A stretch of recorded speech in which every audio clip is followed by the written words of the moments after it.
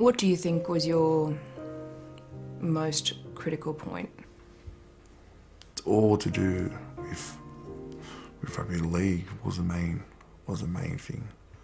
Why aren't you good enough to do this? Where's this player going? Why couldn't you do that? Why can you do this? Why are we coming last?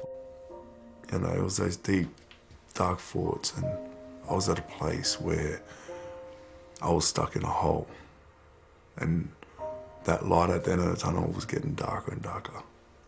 And every single time I'd find a way to climb a bit up, something hit me right back down. Feeling like there was no way out, Andrew Fifita attempted suicide last October. With his twin brother David in the room for support, he begins to describe what happened the night he tried to end his life. I texted my missus and I said to her, I said, just remember... sorry. Oh, yeah.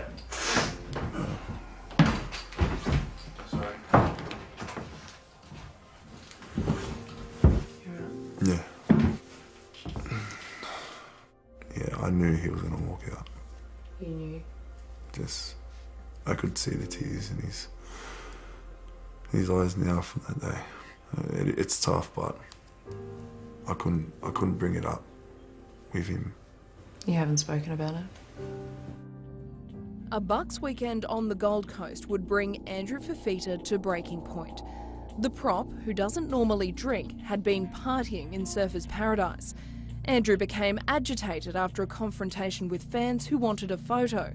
His brothers thought nothing of the incident, but back at the hotel, Andrew's mood erupted into dangerous desperation and hopelessness.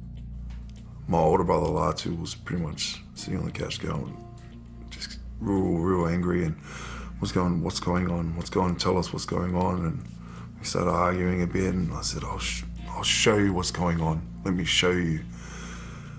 And there was this window, and I just jumped. And this would have been 20 stories high. And I said, I've had enough, and just launched myself out this window. And someone grabbed my legs and pretty much got back in and fell to the ground.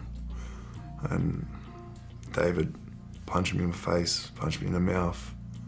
I sat there laughing at him. So I was just yelling at him, I didn't care, it's over. Do what you want. Life was over for me at that point. For Andrew Fifita, who's been diagnosed with depression and personality disorder, his journey with mental health continues. He's been to rehab twice and will continue to go whenever he feels he needs the help.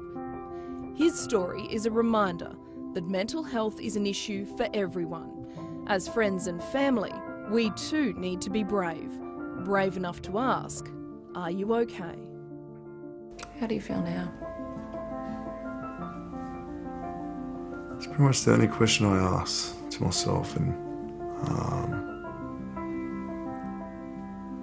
the question I really can't answer. It's because I don't know. I'm on so much medication that I don't know whether I'm still that person down there. And I think the fear of me coming off the medication and being back to where I was is, must be the scariest thing. Is it feasible you could be on medication for the rest of your life? It is, but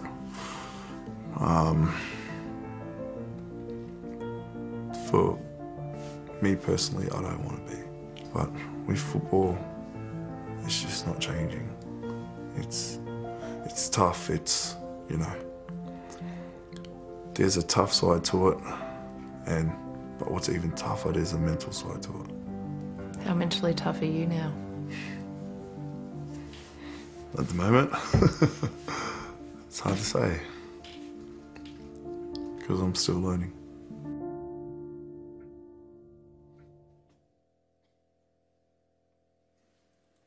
If you or anyone you know is suffering from depression, contact Lifeline on 13 11 14.